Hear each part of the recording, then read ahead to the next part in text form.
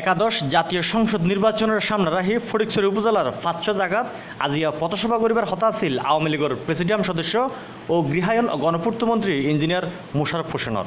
তবে দলীয় এই কর্মসূচিত মন্ত্রী যোগদান করিবার আগেই ছাত্র ও যুবলীগের গ্রুপ হামলা চালাই এনে দুইজন মঞ্চ ভাঙচুর করে। আজিয়া অক্টোবর ৪ তারিখ বৃহস্পতিবার বিয়ানে আজাদি বাজার এলাকাত নাজিরাট ঝংকার মোড়র সবার স্থানত এই মঞ্চ ভাঙচুর করিবার ঘটনা ঘটে।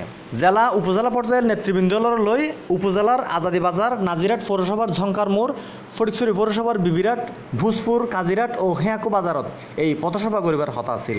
এই পথসভাগুলি করে আমরা মাননীয় প্রধানমন্ত্রীর সেই যে সফলতাগুলি আমরা প্রচার করি। আজাদি বাজার থেকে আমরা কিছু উশৃঙ্খল ছেলে সেখানে উল্টা পুল্টা স্লোগান দিচ্ছিল। তারা কি আমাদের দলের ছেলে? আমাদের দলের ছেলে হতে পারে? তাদেরকে নিশ্চয়ই কেউ পাঠাইছে। সেটা আবার যারা আছে,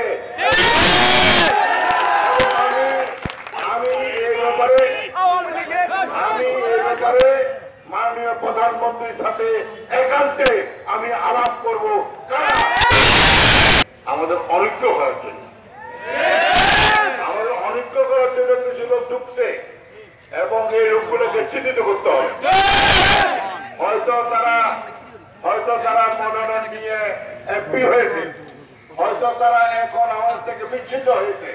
তারা আমাদের দলের ভিতরে অনৈক্য করার জন্য তারা চেষ্টা করছে। তাদেরকে অবশ্যই রুখতে হবে। ৩ মাস পরে নৌকার ভোট হবে এবং আমরা ভোটে যেন আমরা ফটিকছড়ি বাসী আবার আমরা যেন নৌকাকে জিতাতে পারি, সেজন্য সবাই ঐক্যবদ্ধ হবে। ইনশাআল্লাহ এই কাজও আমরা পাবো। Desk news, Cplus TV.